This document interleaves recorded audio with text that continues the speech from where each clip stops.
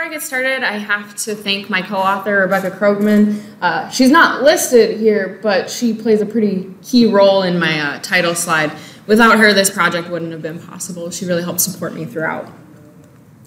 So as many of us already know and have learned across the last day and a half, catfish angling is popular. People like to fish for catfish. In 2016, a survey showed that 28% of U.S. anglers were interested in targeting catfish. Maybe some of this interest comes from the abilities that catfish provide for angling across a wide variety of systems. So you can target catfish in rivers and streams, as well as in lakes and reservoirs and ponds of which are especially important in Iowa. All Iowa anglers like to fish a good farm pond. When we look at flathead catfish, we see that anglers are specifically interested in trophy-sized flatheads, with 82% of anglers indicating that they favored management strategies to promote and establish trophy flathead catfish fisheries. This sentiment has certainly been echoed in Iowa, and we've also seen an increase in catfish interest in the state, with interest in catfishing doubling between 2007 and 2018. Unfortunately, when it comes to reservoir flathead catfish in the Midwest, we just don't really know a whole lot. A lot of reservoir research has been done in the southeastern United States for flathead catfish, likely due to historically higher exploitation rates and interest in flathead catfish fishing in reservoirs in the southeastern region of the country. Studies have shown, however, that there are differences between northern and southern flathead catfish populations, and that these differences suggest region-specific research might be really necessary if we want to develop informed management plans and understand what's going on with populations across the country. Specifically in Iowa, we're really lacking on reservoir flathead catfish information. We have virtually none. We have a small but mighty body of catfish research in the state, but there are a lot of gaps. Most research has focused on stream and river populations, and the focal species has often been channel catfish rather than flathead catfish. So, as a member of the large impoundments research team, I was specifically interested in reservoirs, and as a researcher in general, I saw an information gap and had this burning desire to fill it. So we came up with a project to get some baseline information on our reservoir flathead catfish populations. First, we assessed population demographics such as size, structure, condition, and growth of flathead catfish in 2 of our Iowa large reservoirs. Additionally, we estimated survival and mortality of flathead catfish in these reservoirs. And finally, we used some modeling to simulate the effects of various length regulations, specifically to look at abundances of large individuals in reservoir populations. So we focused on 2 reservoirs within the state, in fact the 2 largest reservoirs in the state of Iowa, Rathbun Lake located in southeastern Iowa and Lake Red Rock located in central Iowa. Both reservoirs are flood control reservoirs managed by the U.S. Army Corps of Engineers, and both are also popular recreational fishing destinations in the state.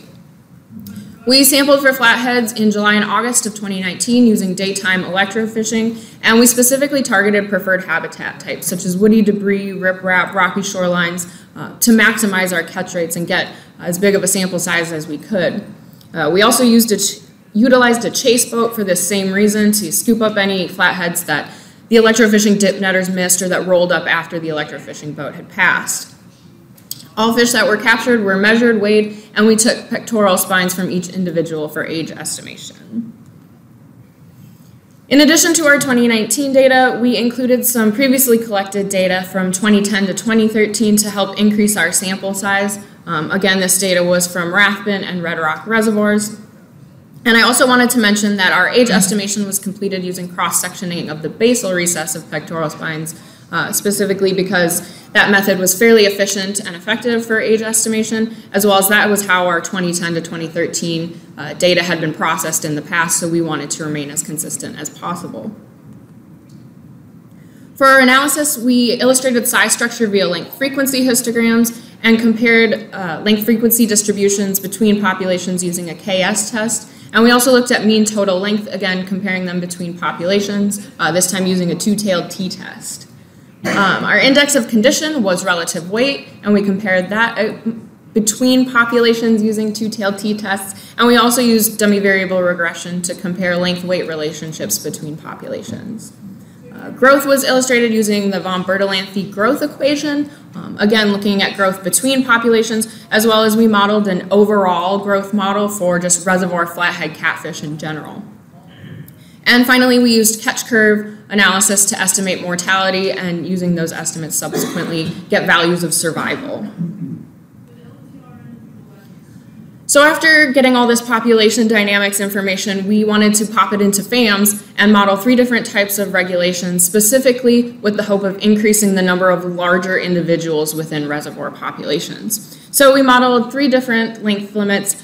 We had a 305 to 381 millimeter protected slot limit, which is, if you work in English, 12 to 15 inches. 381 to 432 millimeter protected slot limit, or 15 to 17 inches. And then we also looked at a 381 millimeter or 15-inch maximum length limit.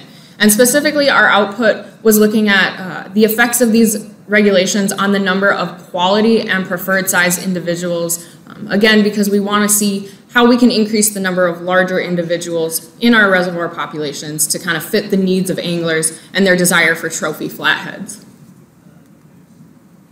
Overall, we captured 541 fish across the 2 reservoirs, with a greater number of fish being captured in Rathbun Lake compared to Lake Red Rock. We got about 125 more fish out of Rathbun than Red Rock.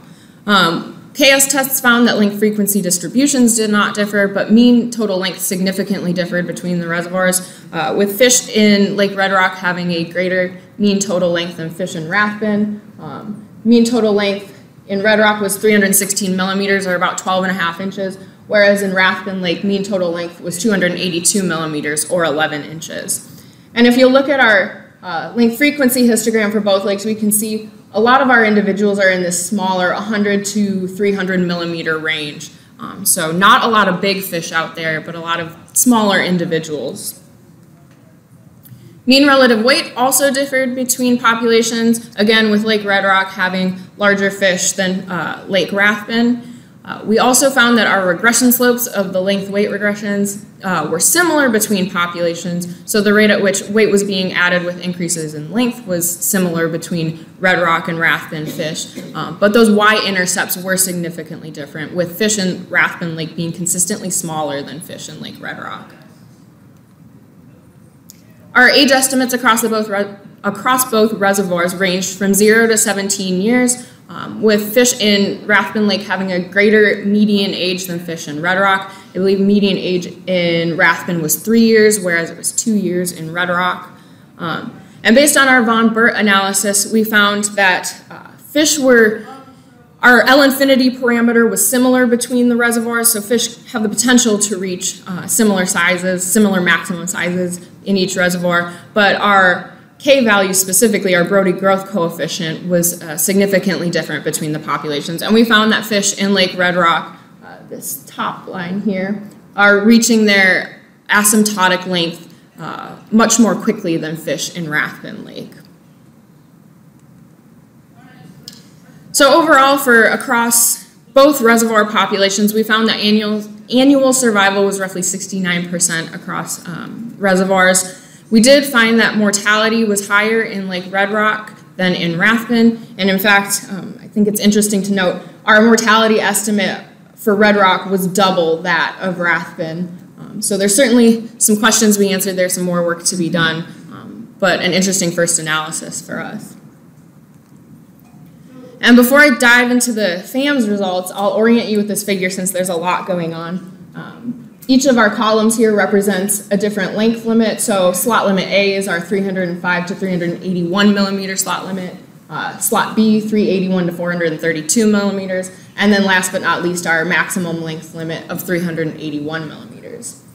Each of our rows here, this top row, is the abundance of fish of quality size within the population, and the number of fish of preferred size in the population. Lines with these squares are the regulation conditions, and then lines with diamonds are kind of our, if you'd like to call it, control conditions where no regulation. We modeled everything with no regulation in place. And then finally, across the bottom, we varied fishing mortality between 0.05 and 0.2 at 0.05 increments. And I should mention that due to sample size limitations, we only conducted the regulation modeling for a broad picture of reservoir flathead catfish in the state. We were unable to simulate regulations specifically by population, which was unfortunate, but is something that we certainly hope to do in the future. So if we look at our top row here, the effects of regulation on the abundance of quality individuals, we see that all of the regulations do pretty well. The slot limits are increasing those number of quality size fish, especially at those lower exploitation rates, and the maximum length limit is right there behind them. So all three regulations we simulated seem to be effective at increasing the number of quality individuals. Where we see the difference between among regulations is really in the number of preferred size individuals being added to the population. So the slot limits, they really didn't make the grade. There was kind of a negligible increase in the number of preferred size individuals when implementing those regulations. But the maximum length limit here seems to hold some hope for us if we really want to push our populations toward those trophy fisheries and increase the number of larger individuals within the population. So overall, we found that all of our regulations did improve abundance of quality and preferred size fish compared to the no regulations conditions, with that maximum length limit really holding the most hope for increasing the number of preferred fish, and all regulations doing relatively well at increasing the number of quality size fish. We found that slot limits were best at those lower exploitations, whereas the maximum length limit may be a little better suited if exploitation is higher. We do not currently have an exploitation estimate for flathead catfish in reservoirs in Iowa. It's certainly a next step we'd like to take. But we picked some exploitation values that have been seen in the literature before. So we're hoping that that we can estimate exploitation in our Iowa populations, and that that we can further refine our analysis. Overall, we did find pretty apparent differences between both Red Rock and Rathbun reservoirs. Size, structure, condition, and growth all differed between the reservoirs, with fish in Red Rock generally being larger, fatter, and growing faster. The mechanisms driving these differences are currently unknown. We have some ideas, some hypotheses that we'd love to test. Nothing we can say definitively, but we certainly know that there seem to be pretty substantial differences between flathead catfish populations in both of these reservoirs, and just continuing collecting data and further refining our picture of population characteristics would be prudent. Overall, our study is one of the only recent study on flathead catfish in Iowa reservoirs. It's really the only study, I think, in the last 10 years that's been done in Iowa specifically on flatheads and reservoirs. And it's helping to provide some insight into population dynamics and build on that small body of catfish research we have in the state, and really kind of get the ball rolling on determining what's going on with flathead catfish in Iowa. Obviously, more information is needed moving forward if we want to make informed management decisions and potentially utilize length regulations to our advantage. But we've certainly made a good first step, and as any good researcher, now I have about 50 more questions than I did at the onset. So hopefully this is an area of study that we can further pursue in the state of Iowa. And with that, I have to thank the Iowa Department of Natural Resources, specifically the Large Impoundments research team, for putting up with me and my demands when I made them go sampling for catfish. I'd like to thank Tyler Stubbs, our urban fisheries biologist. He has a passion for catfish that's unparalleled in the state, and he provided lots of support, extra hand sampling, and his sage wisdom throughout the project. And I have to thank my supervisor, George Skolton, for letting me take this opportunity to come to the conference, present to all of you, and supporting this research. And finally, it takes an army to do research, so I would be remiss if I didn't thank the Simpson College student volunteers who came out and collected catfish with us on hot, long summer days. And with that, I will take any questions that you might have.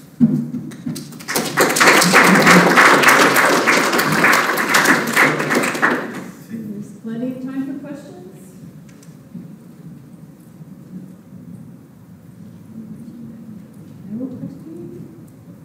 I'll be around all afternoon too, so if you think of something good, you'll have to come find me. Yeah. You mentioned that there's a need to determine exploitation rates in these reservoirs. Do you have a way of doing this, or what are you thinking you might use? Right now, no, I don't have a way. I mean, it would be great. We have virtually no creel information, especially on Lake Red Rock. It's such a big reservoir, and creel information is expensive to get. We've talked about, we have an opportunity to hire someone coming in for a couple months and just getting some baseline information, creel information on Red Rock, so that's an avenue we're pursuing. This was kind of a side project that fell into my lap, so unfortunately I don't have a lot of opportunity to do that. I'd love to do a full creel on both systems. I think that would be the best route to go. Any other questions? All right, thank you. Awesome, thanks guys.